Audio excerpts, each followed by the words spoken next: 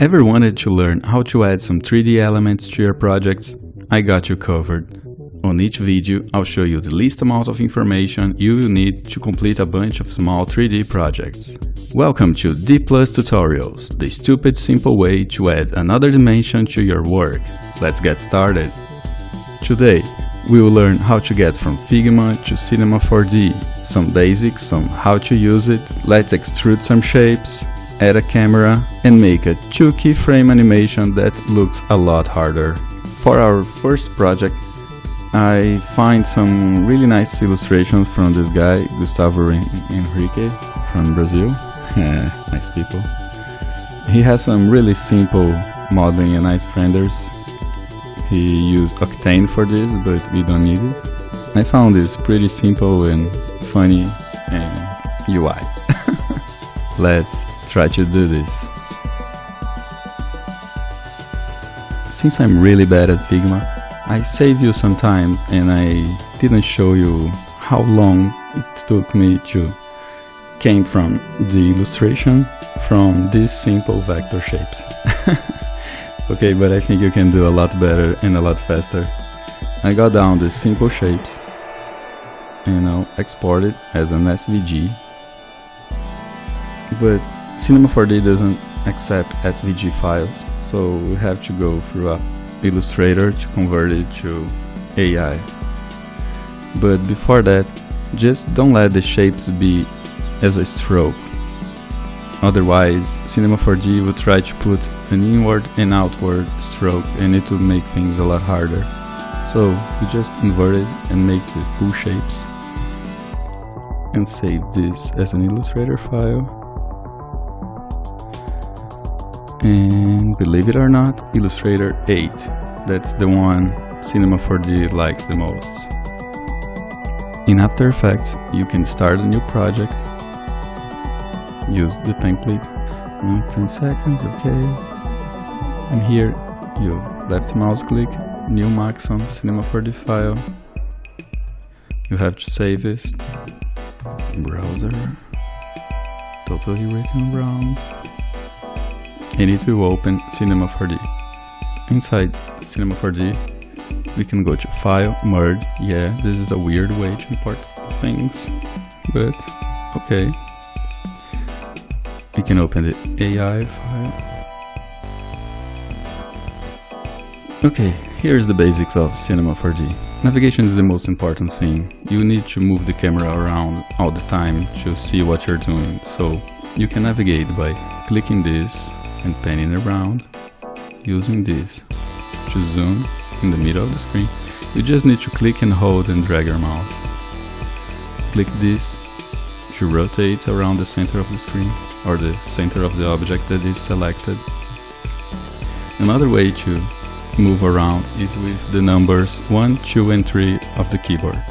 If you keep the 1 pressed, then you have the same function of this. If you keep the number 2 pressed, you have the same function as the zoom, but this time it will zoom whatever you're clicking. And if you keep the number 3 pressed, you can rotate around wherever you're clicking. Okay. But if you have a 3-button mouse or a Wacom tablet, you can go to your preference, Wacom, pen, and set up middle, right, and left click. Doing this, you only need the Option key on your keyboard. So if you keep the Option pressed, your left click will rotate, your middle click will zoom, and your right click will pan. Something like that. I probably have one of those wrong. Here is a list of the objects on the scene. So we have imported these paths, and they are here inside this folder. And here is the attribute of wherever you're clicking. Since all the shapes are on the same path, I'll need to go to Spline, Segments, Explode Segments. So we can have one path for each object. We can get this out of this. This is nothing. We can delete. Okay, as you can see, I'm really bad at naming, so you do a better job than me. Now, when you go back to our reference, they have some thickness, and we can do that by extruding this spline. There's a bunch of buttons here, but what we need is exactly this. You can see on the icon that we have some shape and it's going backward. We can get everything inside there. Okay. Cinema 4D works like this. You put things inside other things. That's the main mechanic of Cinema 4D. So, but when you get things inside an extrude, it will just extrude the first one.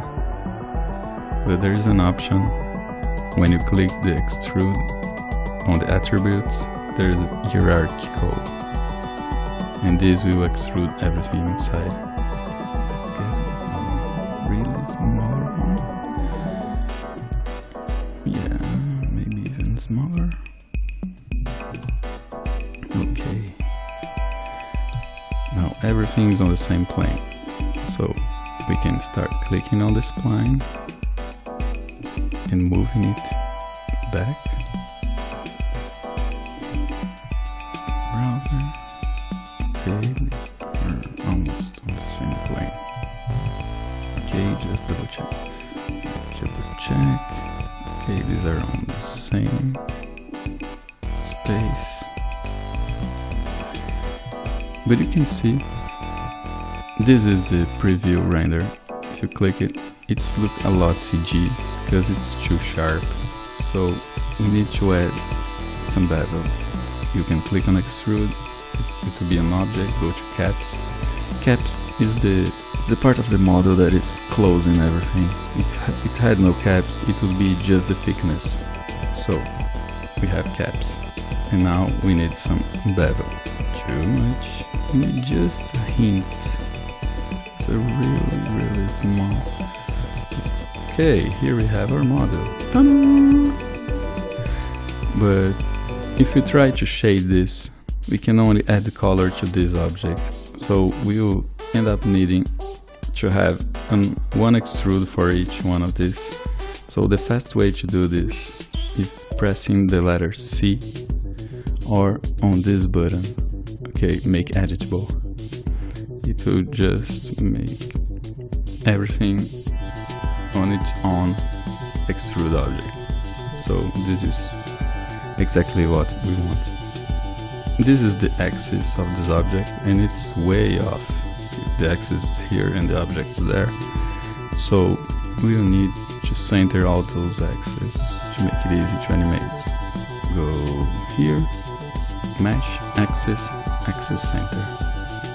You can choose include children, include all objects, select your objects, execute. Make sure it worked. Okay, both front and maybe I need to go one by one. Full side 3D wasn't going to be really exciting. The straightforward way to animate this is to select them. Okay, here we want, okay, on the attributes, we can keyframe by clicking on this dot. Okay, we can go back, or I can make this 0 and add a keyframe, and when you play, ta-da, it's animated. Okay, but this is really boring and it's a lot of keyframe. If you open timeline, dope sheet, yeah, it's a weird name.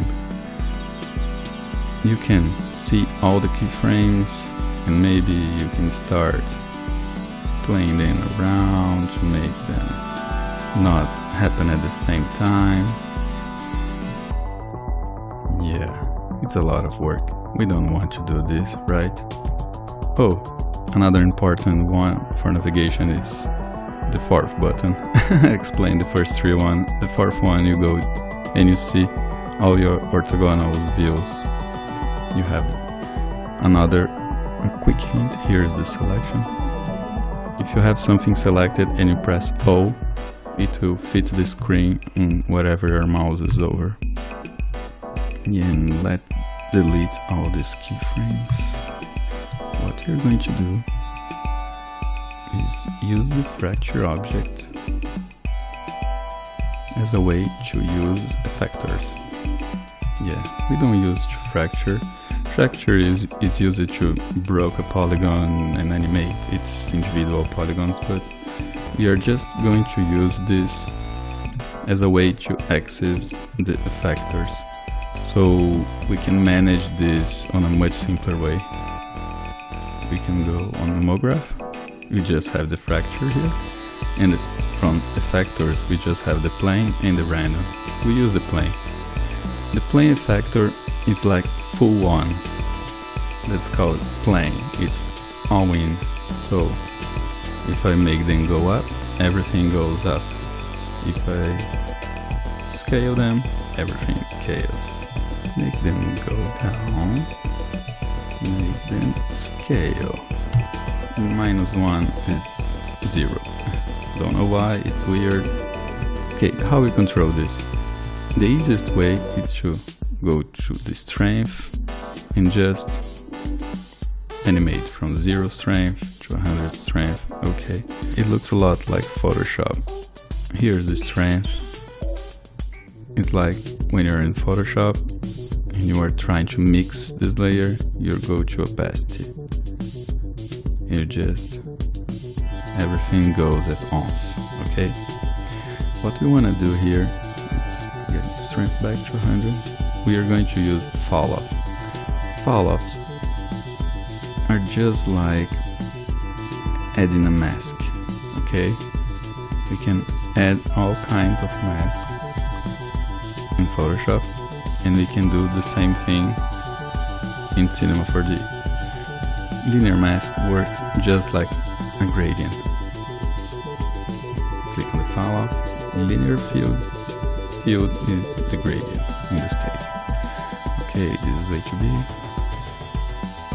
You can just click and drag to make it long.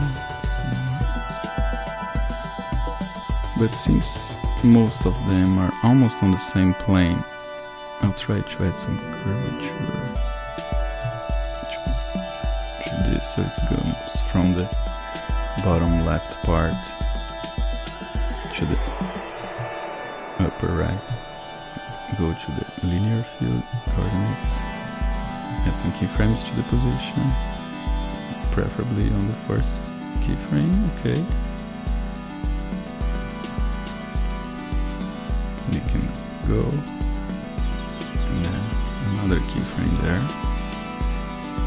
On the timeline, I just dock it here, but you can go on Windows, Timeline, Dock Sheet. We have it here, just select, you can expand, make whatever you want. A nice way to make everything clean here is to add some red dots, so you don't see this on the viewport. We have 2 dots for each one. The top one is on the viewport, the bottom one is on the render. Like, if I add a red dot on the top part of the fracture object, it's not visible on the viewport, but if you render, it renders. Okay, here is our super duper animation with just 2 keyframes. Here we can see the speed of animation. If we open out one of the attributes, so we can make it linear, or we can add some curves. Here we can change the size of the curves, or we can break the tangent and make one of the curves bigger than the other one, so it starts faster and then slows. We can go back to the fall off and maybe add a random field, but just as an overlay and just a tiny bit, so it will mess around with the linear. It will be just like adding some noise to your gradient in Photoshop. We can also go to our remap the frames from one to the other, go linear. We can try to add some curves here, it's not showing up that linear, it has some easy. See, it's really fast and then it slows. I think we have our animation down, we have our model down, it has some bevel. This camera looks too wide, this looks a lot flatter, so we can find an angle, click on the camera button, it will add the camera on the exact same view of what you're looking, but we have to click on this to activate the camera. We can change the focal length here, maybe find a flatter one to look more like the reference.